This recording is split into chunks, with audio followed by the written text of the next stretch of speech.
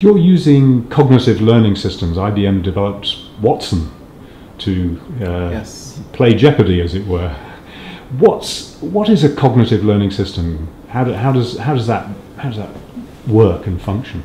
See, we believe that the next era of computing is about cognitive computing. What that means is we will look at systems that we don't have to program to improve, but that will learn to improve.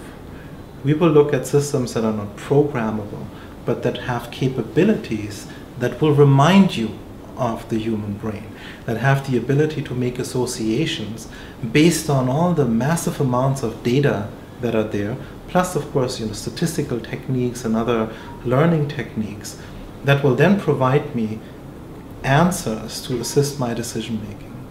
If you look at it from a traffic perspective, we're collecting data on every second, every minute, every day. We get real-time feedback from users. If we feed this all together into a system that actually learns, that also will correct its own predictions over time and make better predictions based on past learnings, that's the kind of system that we think of as a cognitive system, which we believe will have in many different areas, not just traffic, a tremendous impact on Africa.